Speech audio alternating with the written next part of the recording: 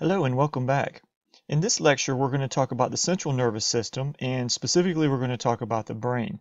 In a separate lecture, we'll talk about the cranial nerves, and we'll do also the spinal cord. So the central nervous system is made of the brain and spinal cord, and the peripheral nervous system is made of all the nerves that come out of the central nervous system. They're going to be made up of spinal nerves and cranial nerves. So in this lecture, as I just stated before, we're going to focus in on talking about the brain, and we will come back and talk about the spinal cord in a future lecture. Just trying to show you the divisions of the nervous system here. If we take a look at the top, we have the central nervous system. It's made of the brain and spinal cord. And if we look at the peripheral nervous system, it's all of the nerves that are outside of the brain and spinal cord. So those will include your nerves and your spinal nerves and your cranial nerves. So we can see that there are certain kinds of divisions here. We have some of the peripheral nerves are going to be receptors. They're going to, be sending information about smell, taste, vision, balance, and hearing. Some of these nerves are going to be sensing or monitoring internal organs, and then some of them are going to be monitoring things like the skeletal muscles, joints, and skin surface. All of these make up the afferent division of the peripheral nervous system, sending information to the central nervous system. Central nervous system, of course, is going to be your information processing center, and then they'll send out commands via the motor neurons, and that's the efferent division. And this is going to be further subdivided into the somatic nervous system and the autonomic nervous system. The somatic nervous system is, generally speaking, going to go to your skeletal muscles, and the autonomic nervous system is made of the parasympathetic nervous system and the sympathetic nervous system. So the parasympathetic nervous system is your resting state nervous system. Sympathetic nervous system is your flight or flight system. It's going to help you to respond to dangerous kinds of stimuli. And these are going to go down and affect all things like smooth muscle tissue, cardiac muscle tissue, glands, and such. So we'll talk more about the peripheral nervous system in a later lecture, but in this particular lecture we want to focus in on the brain. The brain is a really complex organ, and we're only going to touch the surface of it in this particular class. If you look at the divisions of the brain, the large portion of the brain, I guess what you consider to be the major portion of the brain, is called the cerebrum. This is where you have conscious thought, things like control of your motor activities. This is where sensation occurs, interpretation of sensation, vision, smell. This is where also taste is going to occur, memory storage. So lots of things are going on in the cerebrum. It's a huge part of our brain, and we have a very well developed cerebrum compared to other vertebrate animals. The brain is also has a subdivision called the diencephalon. The diencephalon is made up of the thalamus and the hypothalamus. These are very deep inside the brain, and they're very important parts of the brain.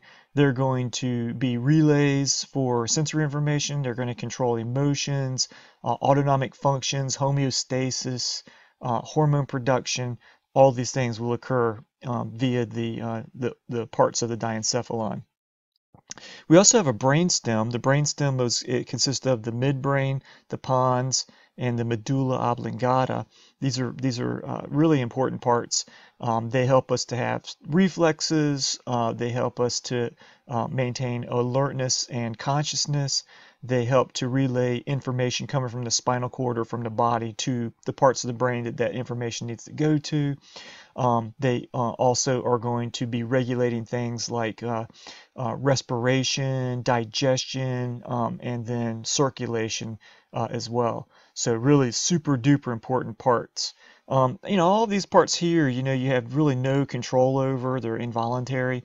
Cerebrum, you do have volitional control over some of those parts, and you can actually understand that those parts are working because you have consciousness of those activities. The cerebellum is in the back. It's this little part back here, and the cerebellum is going to be really important in coordinating physical activities. So it does coordinate all the motions that we make, and it has many other functions, but that's one of the main ones that we can talk about right now. So covering the brain, there are protective coverings called meninges, and these consist of 3 separate layers: the dura mater, the arachnoid mater, and the pia mater. These are very tough connective tissues that have blood vessels and nerves in them, and it's part of the brain that actually can sense pain. So if I did brain surgery on you, I'd want to, use anesthesia to numb the meninges. You don't have to use anesthesia on the surface of the brain because it itself does not have sensory receptors. The dura mater is going to be the outermost layer, and it connects the meninges to the skull bones, and it forms a covering around the inner portion of the cranial bones. So this is a very, very tough layer that will anchor your brain so it doesn't slosh around too much inside of your cranium. It covers and protects the spinal cord as well. The arachnoid mater is the middle layer, and between the arachnoid mater and the pia mater is what we call a subarachnoid space. This is going to contain cerebral spinal fluid, or CSF, and your brain literally floats. Your brain has a weight, but that weight is reduced because of the buoyancy, because it's floating in the cerebral spinal fluid. So literally your brain is floating right now, and as your head moves, your brain's sloshing around to a degree, but it's anchored in place by the dura mater. The pia mater is your innermost layer, and it attaches to the brain and spinal cord. It's rich in blood vessels, and it nourishes your central nervous system tissues, the brain and spinal cord. And this is just a picture showing you a different view of the thing. It's of the brain. This is a coronal view, so it's been cut through, and it allows you to see the dura mater, the arachnoid mater, and the pia mater. You can see that the pia mater covers over the gray matter here of the brain. We have the arachnoid matter is this purple layer here, and then the dura mater is connected to the cranial bones. So there's a subarachnoid space where that cerebral spinal fluid sits in. There are places like the dural sinus where your cerebral spinal fluid will move through and dump into your venous circulation to be put back into your bloodstream. We'll talk a little bit more about that in a minute. I like this picture because you can see the gray matter. The gray matter is the actual part of the central nervous system that has cells, and the white matter are the axons that come out of those cells with their fatty myelin sheath created by the oligodendrocytes. So you can see all that in this particular picture. I really like the picture of the spinal cord wrapped around by the meninges. It's easy to see. You can see the pia mater actually touches the central nervous system tissue. The arachnoid mater is the middle layer, and you can see the subarachnoid space is where that cerebral spinal fluid would be circulating. We then have the dura mater, and that would be connecting and surrounding the tissues and protecting, but connecting it to the overlying bones. And this picture over here just shows you a transverse view of that. And this is just showing you a little different view. It's showing you the cerebral cortex, the pia mater over top, the subarachnoid space where your cerebral spinal fluid would be sitting, the arachnoid mater, and then there's a little dural space there, a little space in between the arachnoid mater and the dura mater.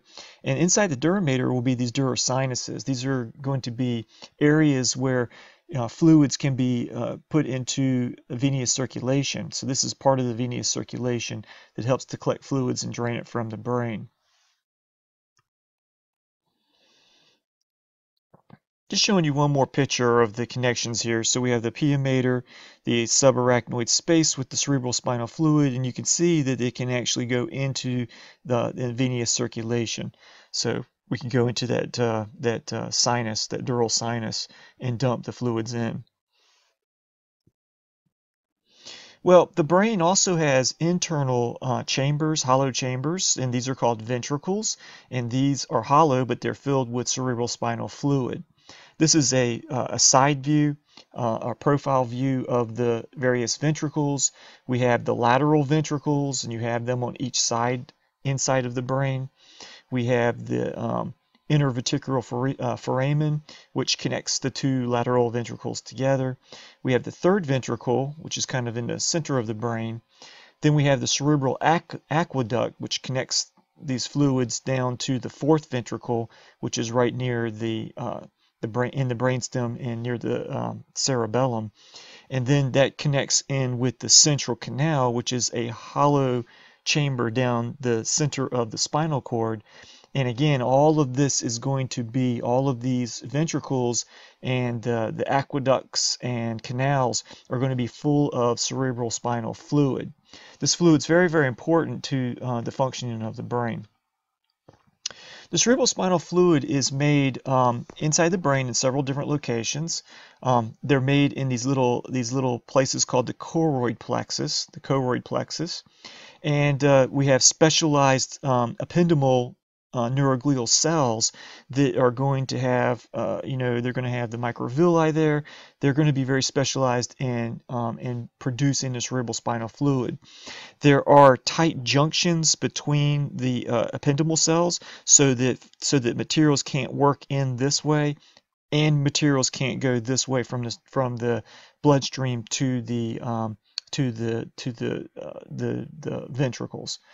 So this is representing here a capillary coming through, and there's always a blood-brain barrier that allows for the brain to be protected from the materials that are inside of the bloodstream.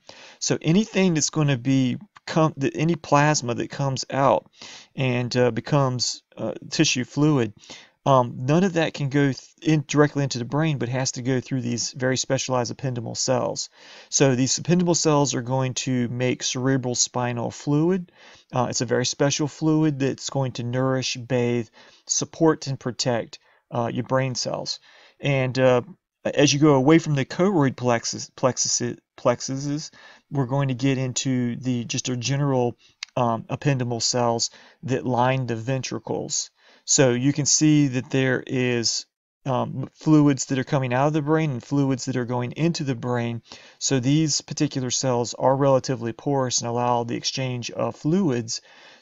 But the specialized choroid plexus ependymal cells are going to produce the cerebral spinal fluid, and if we have waste inside the cerebral spinal fluid, they're going to take and remove those wastes. Remember, they have these microvilli, so they're going to remove these waste and put it into bloodstream, so the bloodstream can take the waste to the kidneys and excrete those out of the body. This is showing you several locations for this choroid plexus. So we have some right up in here. This is the choroid plexus of the third ventricle, and then we have the choroid plexus of the fourth ventricle down here. So the choroid plexuses are not found everywhere, but they are found in certain areas of the brain. So they will dump cerebral spinal fluid into the various chambers of the brain. That cerebral spinal fluid will circulate for a while. There will be materials that will diffuse in and out of the choroid plexus, and there will also be fluids that will diffuse in and out of the brain tissue through the regular ependymal cells. And at some point in time, that cerebral spinal fluid can be taken out of circulation and be put into, so you can see the cerebral spinal fluid is let me change my color pen here. So cerebral spinal fluid is circulating all around the brain, okay, and eventually it can make its way into the dural sinus and get into venous circulation and then be taken out of the brain through your bloodstream. This is just showing what I just indicated. It's showing the cerebral spinal fluid moving out into the dural sinuses so that you can take that out into venous circulation. You don't want too much cerebral spinal fluid. You don't want too little of it. It has to be regulated and maintained in homeostasis. And so those parts do that particular job. Okay, so now we just finished talking about the coverings and how we create the fluids to fill the internal chambers. We'll now get into talking about the actual brain parts. So we're going to talk first about the cerebrum. You can see a nice picture of the cerebrum here. The brain is basically a lot of fat. when you take it out of a human body, it actually will collapse on itself unless you preserve it in special pickling juice. You can see there is a glistening layer over the surface. That's the pia mater. You can see blood vessels that are in these little grooves here. These little grooves are called sulci, and or sulcus would be another way to say that. Sulci would be plural, sulcus would be singular, and these swellings right here are called gyri. Okay, so and you can see a separation down here. This is a cerebellum down here, and this would be your brainstem down here, and inside would be the diencephalon that we can't see. So there's a lot of surface regions. We'll be looking at those in lab, some of the surface regions of the brain. But a couple of the things that are pretty important would be the central sulcus. This kind of divides the frontal lobe from the parietal lobe back here. So there are some major lobes of the brain. We have the frontal, the parietal, the occipital, and the temporal. You can see the cerebellum's back here. That's not part of the cerebrum, though. And you have the pons and the medulla as a couple landmarks in the spinal cord over here. So lateral sulcus will be a division between the temporal lobe and the frontal lobe. So each of these little grooves, every sulci, every gyrus has a specific name to it. Looking at it from a top view, we have the longitudinal fissure, which divides the brain into a right and left part. Remember, this is an anatomical position, so right side is the cadaver's right side and left side is the cadaver's left side. So the central fissure is a major dividing point between the right and left lobes of the brain. Right and left hemispheres of the brain, excuse me. This is a sagittal view. So if I cut mid-sagittally, you can see the frontal lobe, the parietal lobe, the occipital lobe. The temporal lobe's been removed in this particular diagram. I can see the central sulcus dividing the frontal and the parietal lobes. I can see the parieto-occipital sulcus, which divides the parietal and occipital lobes. And we can see deeper in, we can see a little piece of the midbrain, the pons, the medulla oblongata, and some other structures here. We'll look at the thalamus and hypothalamus in a little bit later.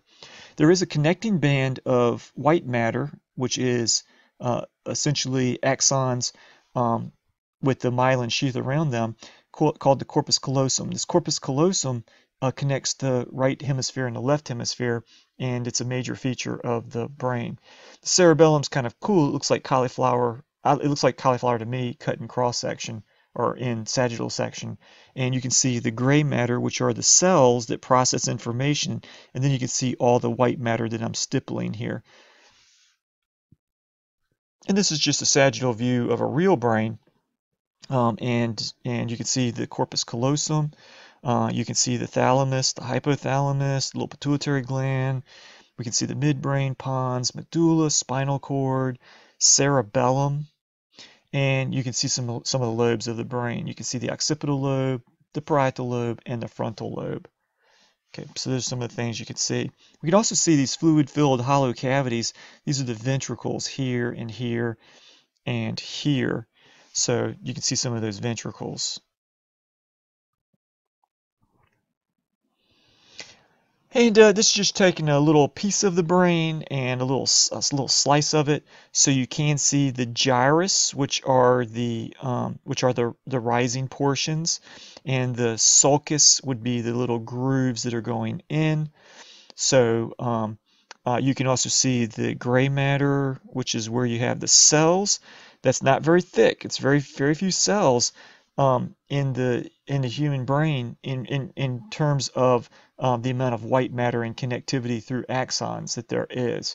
So really the outside surface of the brain is the processing part, and then the interior portions are going to be a lot of white matter that are going to be connecting axons, which connect nerve cells to nerve cells. There's another little part of the brain. If you pull the frontal and temporal lobes, you can see that there is the insula. So it's a little interior portion or lobe that can't be seen from the outside. And there's the insula, just showing you some of the gyri of the insula from the inside view. This is the bottom of the brain and our bottom view of the brain, and you can see the frontal and the temporal, and you can see the cerebellum here. You can't really see the occipital lobe; it's being covered up in this particular view, but we can see the pons and the medulla. The midbrain would be a little bit deeper in. And the pituitary gland's been removed here. What's kind of cool about this particular diagram is that you can see some of the cranial nerves. We're going to talk about these cranial nerves in a separate lecture, but you can see the olfactory nerve. Your eyes would be, this would be the optic nerves coming out, and your eyes would be here and over here. So there is a nerve that connects your, your eyes with the brain. You can see some of the other nerves here. We'll talk about each of these different cranial nerves and how they exit the brain and cause us to be able to communicate to different parts of the body and control different functions or send sensory information to the brain. This is just a clay model showing you the frontal lobe, the parietal lobe, the occipital lobe, and the temporal lobe. Insula is not seen in this particular diagram. And so let's go ahead and we'll talk about some of the different lobes. Now, from different kinds of research that we've done on humans, we have discovered that that these lobes actually do have different jobs. Every portion of the brain has a little different job. So you can study brain surgery, accidents, you can study strokes, cancer victims that have specific tumors removed, and you can study accident victims. You can study all different kinds of case studies or clinical studies of people that have lost parts, functions of their body, and then determine what part of the brain was actually damaged or lost. So we have a good understanding of how the brain is mapped. We can also do open brain surgery on people while they're awake and stimulate it with electrical stimuli and ask people what they're sensing while we're stimulating different parts of the brain. So the primary motor cortex of the frontal lobe is going to control skeletal muscles. So you do have a part of your brain that there's a map of your body that controls all the skeletal muscles of the body. There's a premotor cortex which controls learned motor skills that are of a repetitious or pattern nature. So when you learn to type on a computer or text with your thumbs or playing an instrument, all of these things are learned and they're programmed into a part of your brain called the premotor cortex. Broca's area is a part of the frontal lobe which controls the muscles involved in speech. Usually it's in the left hemisphere, but in some folks it's in the right hemisphere. And then the frontal eye field controls voluntary movements of the eyes. There's also in the frontal lobe a prefrontal cortex, and this is a very important part of your brain. It's a multimodal association area, so it associates various kinds of things. It's involved in cognition, intellect, personality, ethics. It basically makes you, and if I removed it, you would no longer be you. You'd be, a different person. And just showing you somewhere where these things are located. If we look at the primary motor cortex, this is located right here, anterior to the central sulcus. A little bit in front of the motor cortex is the premotor cortex. We then have the frontal eye field that's located right here. Broca's area is located right here in this dashed line, so I'll just put it right here. This is Broca's area, which controls speech. And then we have the prefrontal cortex, which is involved in, working memory, ethics, management of your behavior, solving complex problems. All of those things are done in the prefrontal cortex. Your parietal lobe is involved in sensations. There is a part of your parietal lobe called the primary somatosensory cortex, and this receives information from sensory receptors in your skin. There's also the somatosensory association cortex, which integrates sensory information to produce an understanding of objects being felt. So if I gave you a bag of, let's say, silverware, and asked you to reach in and touch it, the primary somatosensory cortex will send information to your brain about what you're touching.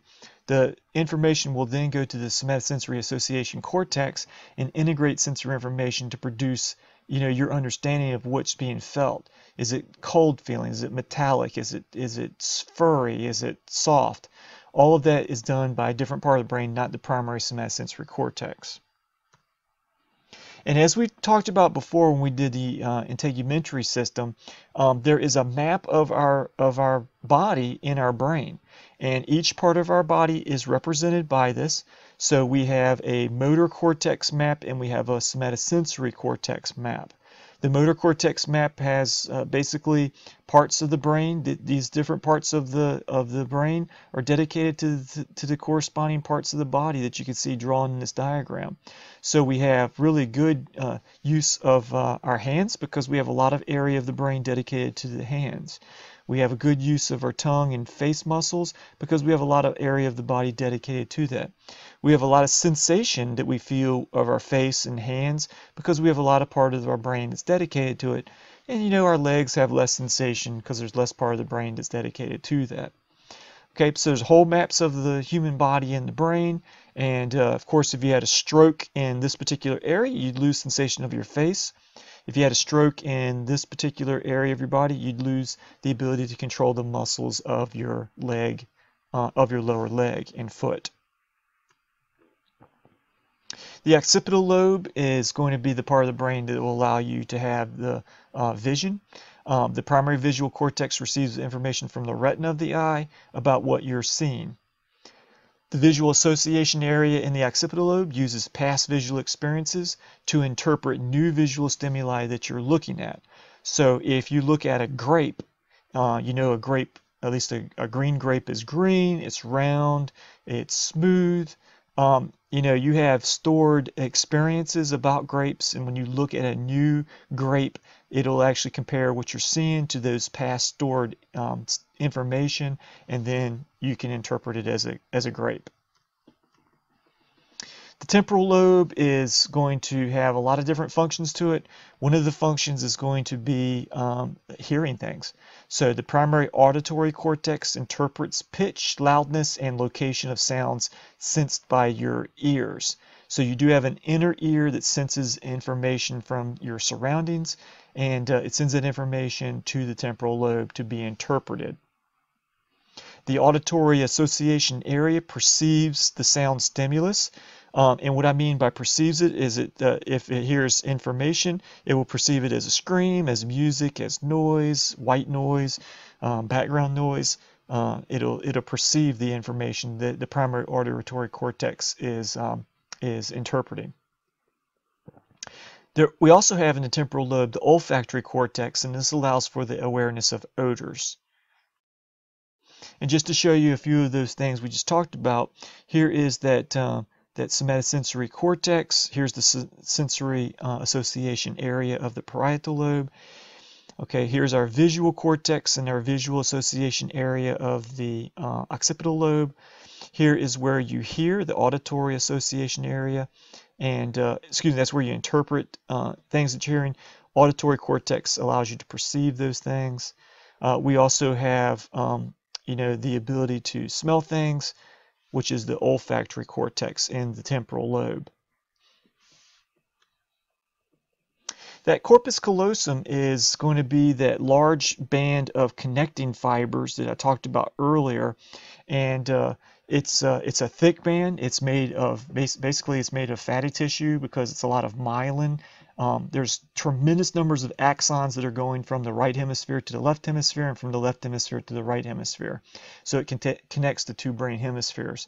It carries messages between those hemispheres so that you can divide labor up. Like your left hemisphere will do different jobs, your right hemisphere does different jobs, and then they can communicate with the separate sides about what they have done so that you have a whole awareness of what's going on. So that corpus callosum, you can see, is going to be made of lots of fibers. These are called commissural fibers, and they go between the hemispheres. But in the actual hemispheres, there's also association fibers. So these would be fibers or tracts of axons that are connecting nerve cells of different regions of the different lobes to other regions of the different lobes within the same hemisphere. So association fibers are within hemispheres, and they connect the hemisphere to different parts of the hemispheres. But the commissural fibers are going to connect hemispheres to hemispheres.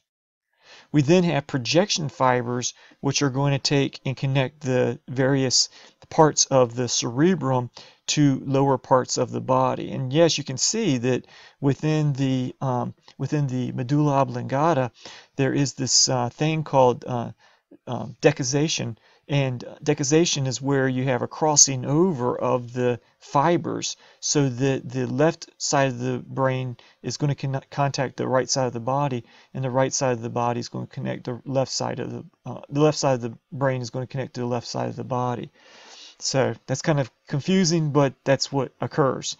So literally, the left hemisphere of the brain controls the right side of the body, and vice versa. Okay, so we have those projection fibers which communicate from the brain to the body and from the body to the brain. So there is a whole lot of fibers in the brain. And if I erase this ink here, if you look at the part of the brain that literally has cells that process information, you can see that that part of the brain is very, very minimal. So if I just shaded that part of the brain that contains brain cells, it is basically the gray matter on the outside surface. So that's the part of the brain that thinks. And we're talking just millimeters in thickness. The great majority of the brain is going to be made of this white matter, which are the axons, the myelinated axons of the brain cells that are extending out, trying to communicate to other brain cells.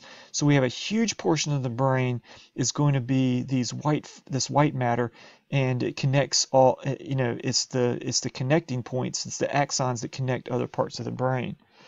Okay, so even within the brain, there are regions of gray matter. We'll talk about these various nuclei.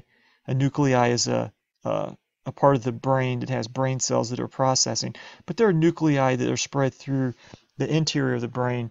They're little islands within the white matter of the brain. And this is just showing you just a real diagram of this. If I just got a highlighter here, I can highlight some of this for you. So these would be, maybe I'll use the colors that they're actually using. So these would be the commissural fibers communicating from hemisphere to hemisphere. We have the association fibers, which would be connecting within hemispheres, different portions of different, within the hemispheres, connecting different cells to different portions within the hemisphere. And then the projection fibers are going to go from the body to the brain, and from the brain to the body. So they're going to be connecting in this kind of fashion, going up and connecting in this kind of fashion. Now, we don't really, so we don't know how all these things are connected. There is a thing called the connectome, which is it's a concept of all the connections of the brain, and we don't have a true map of the connectome yet.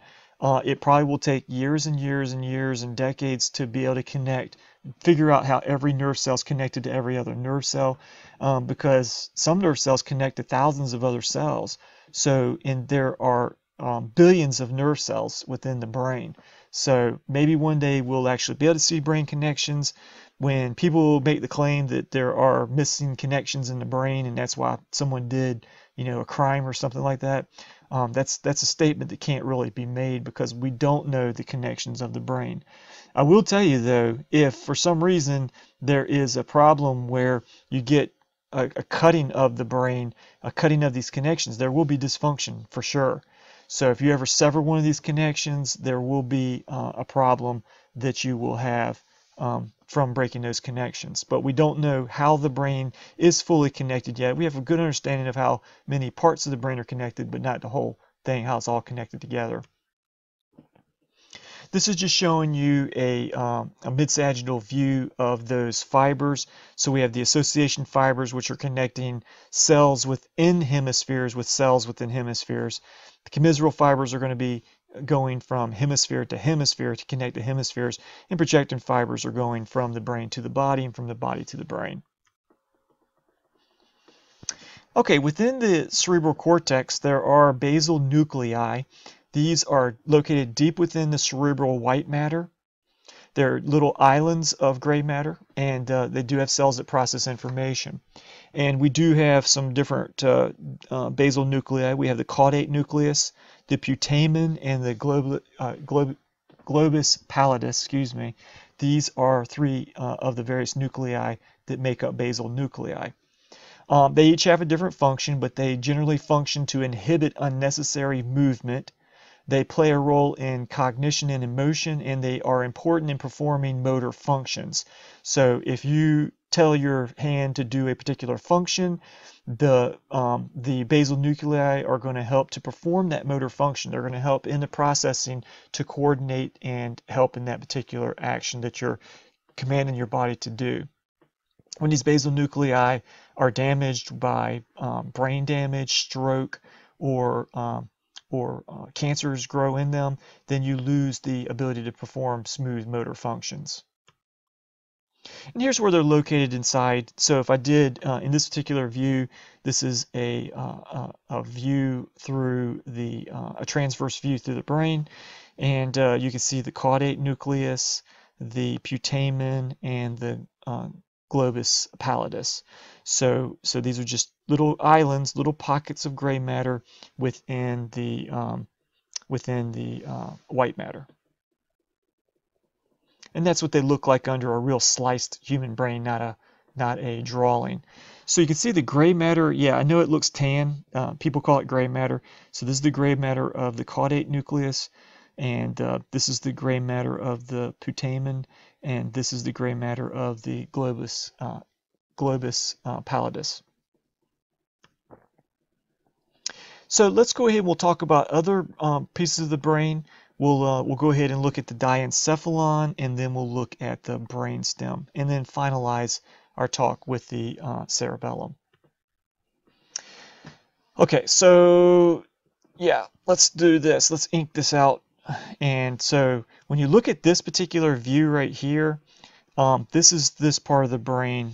So they've taken this part of the brain right here, and they're just looking at this portion of it. Okay, so this portion right here is what the next diagram is showing you. It's removed all the other parts from around it. So the diencephalon is going to be made up of the thalamus and the hypothalamus, and then the brainstem, we'll find out, is made of the midbrain, the pons, and the medulla oblongata. Let's talk about the diencephalon first. The diencephalon consists of the thalamus, the hypothalamus, and the epithalamus. The thalamus is considered to be the gateway to the cerebral cortex.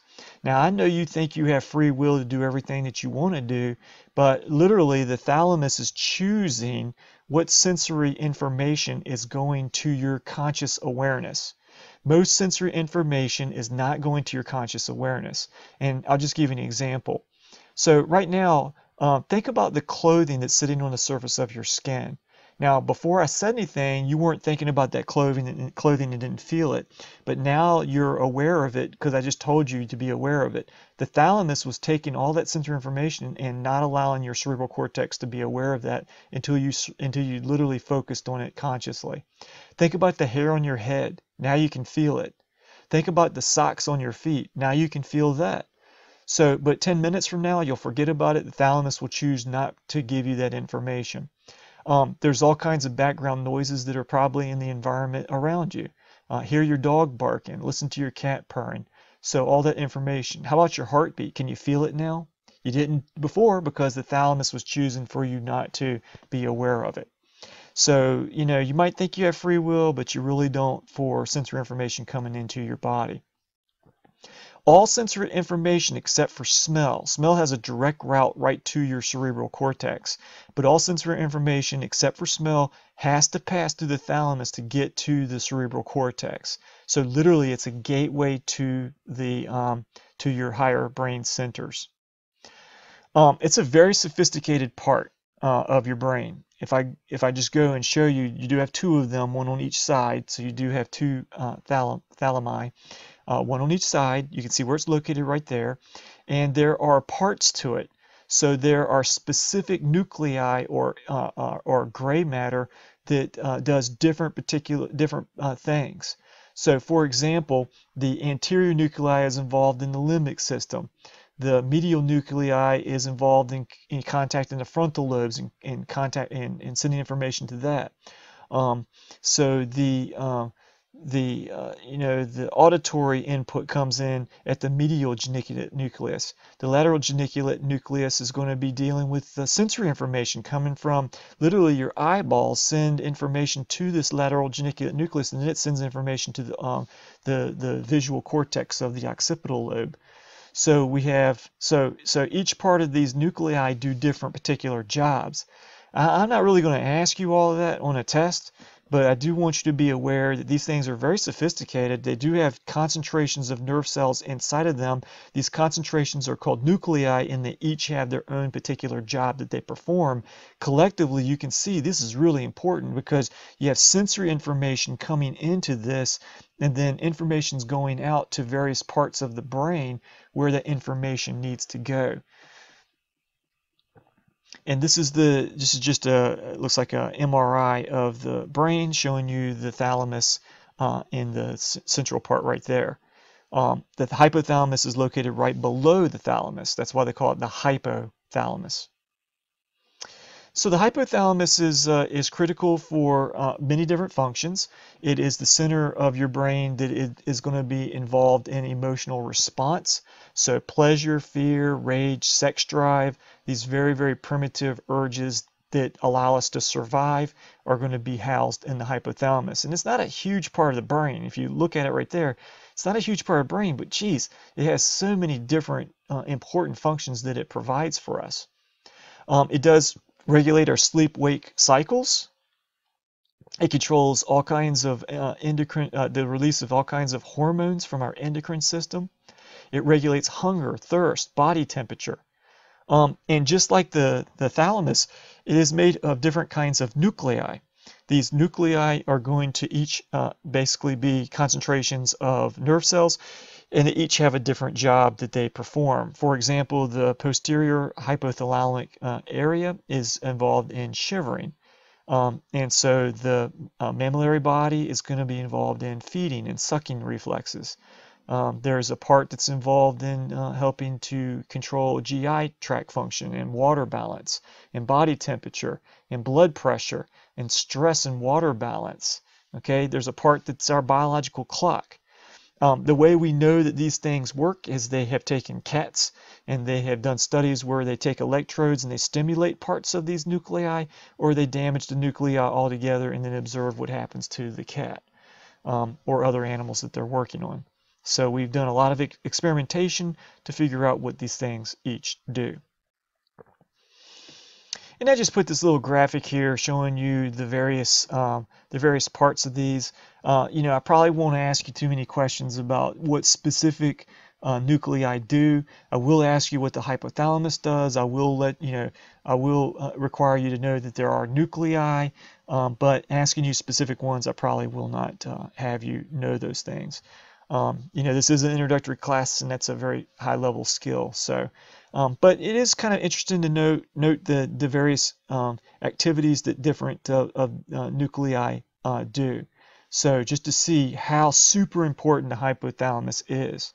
So, I want you to know what the hypothalamus does. That you can link a specific nuclei to a specific function is not necessary for this particular class. The epithalamus is made of the pineal gland. The pineal gland extends from the posterior border of the hypothalamus. The pineal gland produces a hormone called melatonin, which regulates our sleep-wake cycles. So you can see the pineal gland is located right there at the posterior of the thalamus. Thalamus being this region right here, and here's your hypothalamus right here. That's not a gland to underappreciate. So if you get that particular hormone messed up, like if you travel from east to west And on a plane, you know that you'll go through different time zones, and it leads to jet lag if you go and travel across many time zones. That's because of disruption. There is a disruption of the melatonin being produced. When you close your eyes and sleep at night, melatonin is created, and during the daytime, it's not being created. So that's a signaling to your brain when you should be asleep and when you're awake. And you can mess that up by east-west travel. So the brainstem consists of the midbrain, the pons, and the medulla oblongata.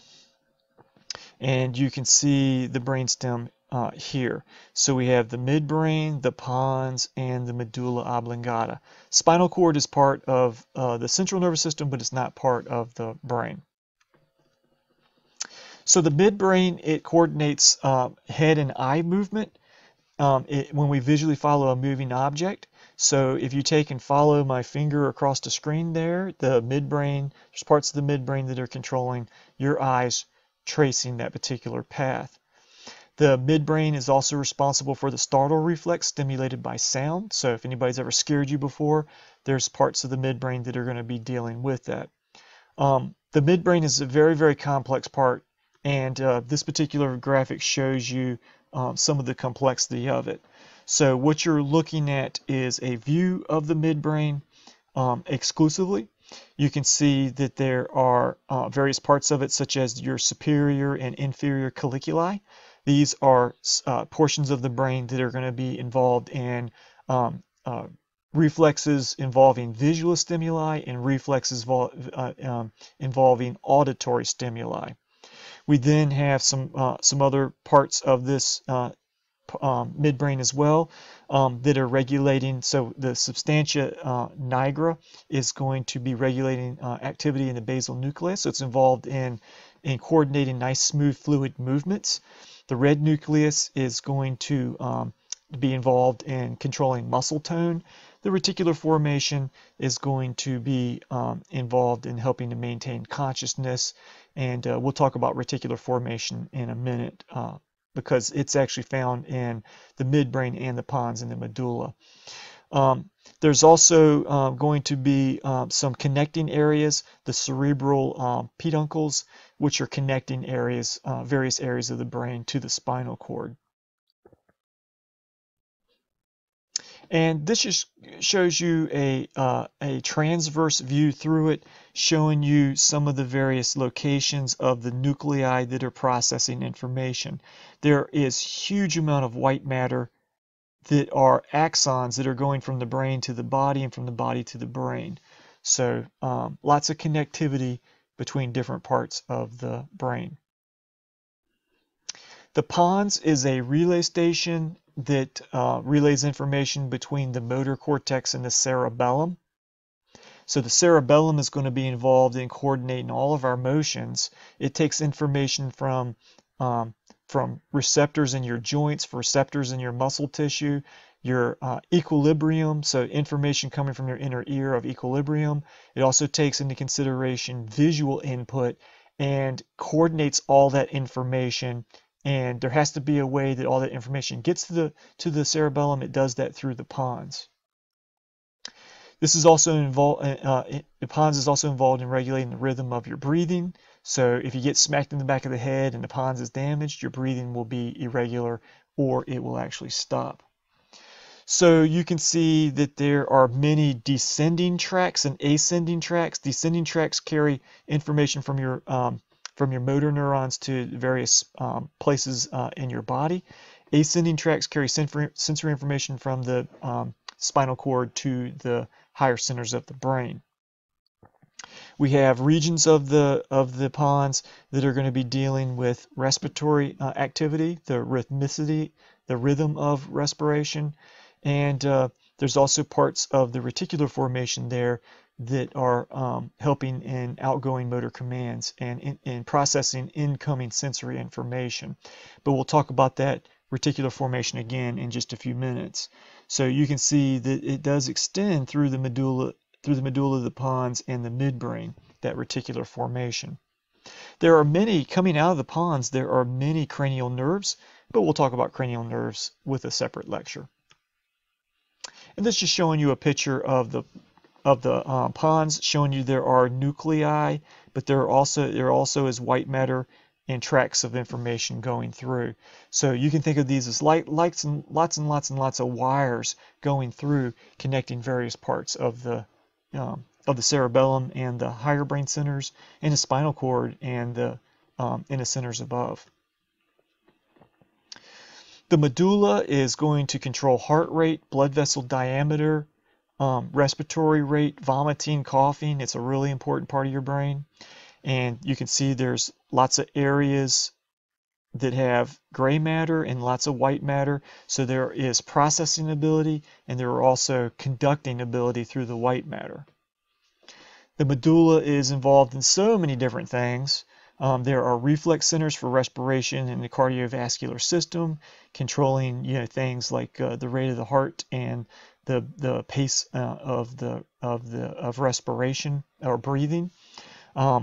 So it is a relay center for information going to the thalamus. There are lots of nuclei serving different cranial nerves that we can see there. Part of the reticular formation is there. Okay, so lots of things are going on in the medulla.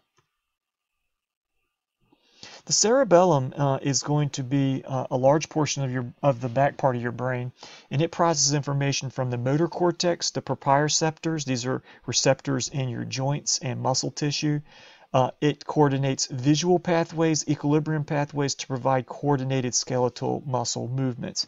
If I remove your cerebellum, you don't have coordinated muscle movements any longer. It's a beautiful part of the brain. It looks like a piece of cauliflower cut in cross section, but you can see the gray matter and the white matter. The white matter is going to be connecting the gray matter to other parts of the brain. There are these cerebellar peduncles, which link the cerebellum to parts like the midbrain, diencephalon, and cerebrum. There is the middle peduncles, which carry communications between the cerebellum and the pons, and then the inferior peduncles link the cerebellum with the medulla and the spinal cord. So you can see these are linkages. These are going to be tracks of nerves that are coming through that are linking various parts of the brain to the cerebellum, so that all that information can be processed by the cerebellum, and then it can communicate to the brain and body what needs to be done to coordinate movements. The cerebellum does many other things beyond that, but those are just a few things that it does for our purposes. The reticular formation is going to be maintaining alertness in the cerebrum. It acts as a filter of most of your stimuli. 99% of all stimuli don't get to the brain or to your conscious awareness. Now, if something is painful, if something is life-threatening, you better believe the reticular formation is going to send that stimuli to the brain so that you can respond to that and get yourself out of harm's way. This reticular formation is also going to regulate skeletal and visceral muscle activity. So it's involved in a lot of different kinds of things. You can see the reticular formation here. It's in green, and you can see information is coming in and then being taken to the right location for the correct interpretation and the correct response to the incoming information. And lastly, we have a limbic system. The limbic system is not an anatomical system in the brain. It's more of a functional system of the brain. So there are parts, parts of the thalamus, parts of the hypothalamus, parts of the various cortices that are going to be involved in creating the actual anatomy of the limbic system. But functionally, the system's held together, but anatomically, they're made of different parts that we've already talked about. Some of the main parts of the limbic system include the hypothalamus, the thalamus, the amygdala, and the hippocampus. These are major portions of it, but there are many other portions. This system makes up what we call our emotional brain. It, of course, controls emotions. And if you take a look here, you can see that there are many parts of the limbic system. This just shows you the thalamus, the hypothalamus. Parts of it would include the reticular formation. There is the cingulate gyrus of the frontal lobe.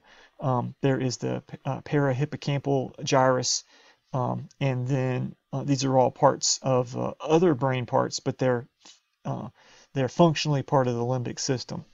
Okay, so we have the amygdala and the hippocampus. So these things are involved in creating emotions. There are many things like memory that are controlled here, and so this is a pretty important part of the brain. Okay, well that concludes, I do have a brain dissection I'll put online for you to take a look at, but that concludes a little bit about some of the anatomy and physiology or functioning of the brain parts.